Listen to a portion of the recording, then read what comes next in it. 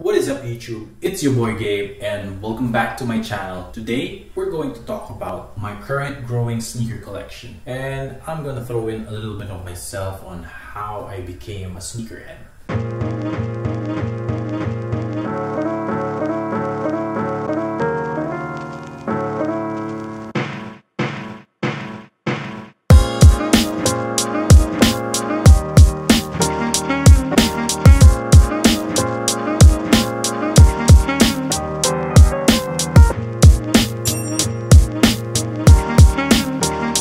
I know I'm not the biggest sneakerhead out there. Compared to the sneaker gods here, my collection is just a tiny speck in that universe. That being said, you can't deny my love for sneakers. Ever since I was a kid, I knew that sneakers would play a big role in my life. The first time I saw a sneaker that I really liked was the Air Force Ones. I was like really drawn into it, and then a week later I saw my classmate wearing one, and the rest is history.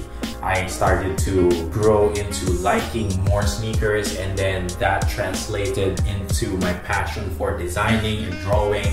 So when I saw the Air Force Ones, I drew it a lot, and then filling up all my notebooks with scribbles of Air Force Ones, trying to design my own sneaker, trying to color it my own colorway. And moving into high school, that passion grew more into being a part of the design community. So I got involved into designing more stuff because it started with that sneaker, the Air Force Ones. And in college, it just made sense to take a course that is design inclined. So I took up multimedia arts and sciences, and the rest is, like what I said, is history. I do what I do today because of that exact moment when I first saw that shoe.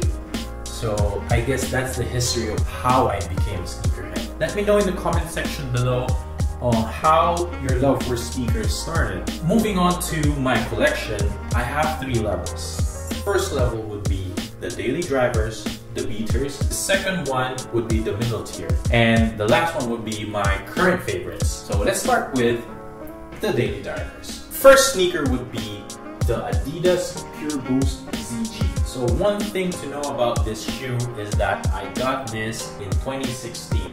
This is my first Boost model. I only use this solely for going to the gym. And I think one time hiking up a mountain. Yes, you heard that right. Boost, prime knit, hiking up a mountain. Doesn't make sense, but I did that. This shoe really got a lot of punishment from me. I got this for 7,000 pesos, and for it to look like this, still presentable after all those punishment and all that time, like 3 years ago, it's still here. I'm still using it, and I'm still going to use it. This is a good purchase. The second sneaker that I'm going to share with you is the NMD R1 Reverse Breads. I got this in 2016 as well, like later on that year. I was so impressed with the Boost technology that I have to have another model. This is my second daily driver. Now on to the third one. So the third sneaker that I'm going to share with you is the Vans Chili Peppers. This shoe is one solid shoe. I really like this shoe. The first time I saw this was in a Facebook group. So they were selling it for like 7,000, 6,000, something like that. So I got lucky when I was in New York. When I was walking down Soho, I saw this in one of the stores there called The General by Vans, and they were selling it for 3,000 pesos. I guess that's all for the daily drivers. Moving on to the middle tier. The first shoe that I'm going to share with you is the Air Jordan 1 Black Kids. I really like this shoe. This is a good shoe, and I got this last year when I was also in New York. I got this at, I think, at Foot Action. It's around 5,500 pesos, $110, and with that price for a Jordan 1, with this colorway, I think that's a good steal.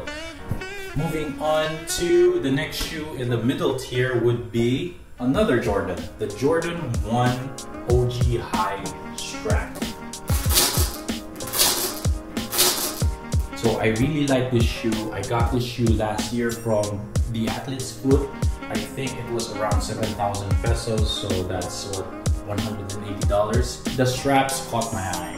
wasn't really planning on buying this. I didn't even know that this was going to release that day. I asked, can I try these on? And when I did, I was like, I'm not gonna take this off.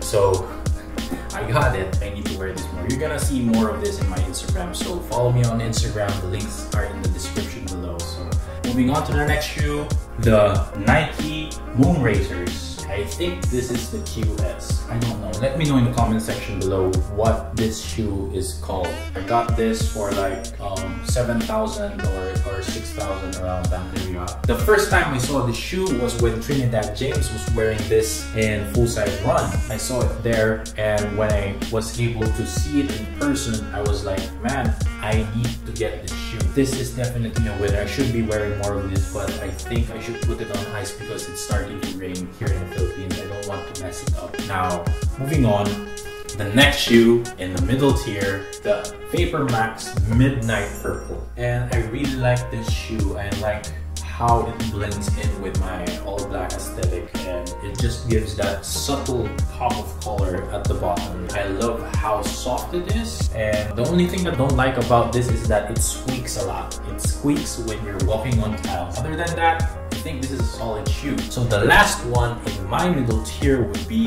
the Nike M2K Techno. So as you can see, this is another one that fits my aesthetic of going all black. I really like to have that sleek, stealthy look, like all black from top to bottom. This shoe gives that, plus the pop of white at the end really elevates you from the ground. This would definitely be a keeper in my collection. Moving forward, it's time to go to my favorites. So let's start off with the Adidas LX Cons. Man, this is one of my favorites. I like the design, I like the materials they used, I like how it looks on my feet, and I like how comfy it is.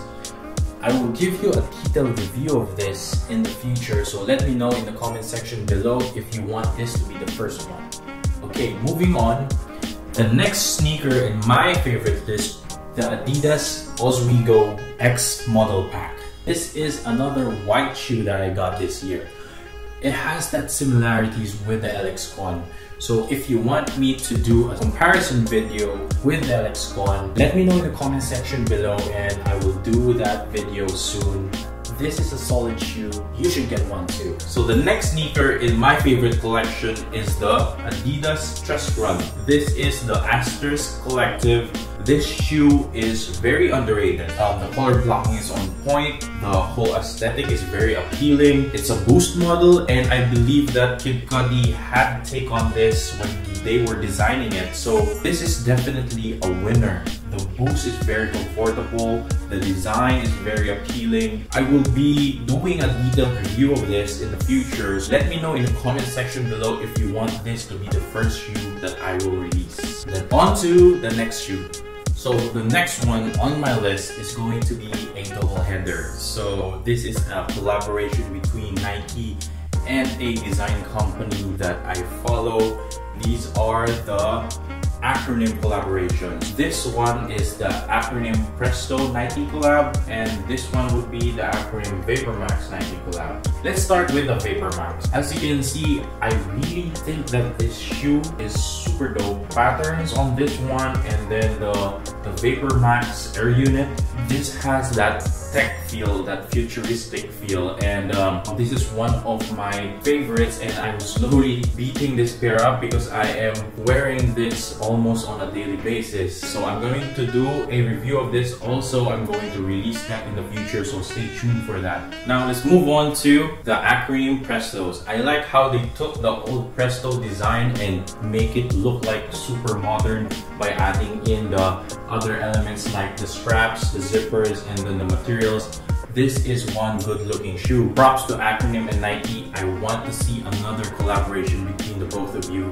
I'm going to put this sneaker on ice because it's starting to rain here in the Philippines and it's white and I don't want it to get ruined. So I'll be doing a detailed review of this sneaker and the Vapor Max. So let me know in the comment section below which sneaker should I do first. The The next sneaker in my favorite collection list is one of the loudest ones. The Nike Element React 87. This shoe is so loud. I really like how it looks. I like the pink, the Volt colorway, the transparent look where you can play with the sock inside so you can add more colors. Nike React Element is super comfortable. This shoe is definitely a winner, and I got this in New York as well when I was there a couple of months ago. And there are things that I like about this, and there are things that I wish that they did a lot better, but I will release that review in a future video. Last but not the least, the shoe that would complete my collection would be the Air Jordan 4 Black Cements, or what we call the Breads. This is the shoe for me. The black uppers plus the red tones. This is just the shoe that would fit all my aesthetic. So this is one of the iconic shoes that we have there from the Jordan brand. You can argue that this is one of the greatest Jordan shoe that was ever put out. So this is my most favorite shoe, the one I have on top, the Nike Air Jordan 4 Black Cements. That wraps up my collection, and I hope you enjoyed. Click like, subscribe, and turn on the notification bell icon below so you wouldn't miss one of my videos. I hope you enjoyed. This is your boy Gabe. See you in the next video. Peace!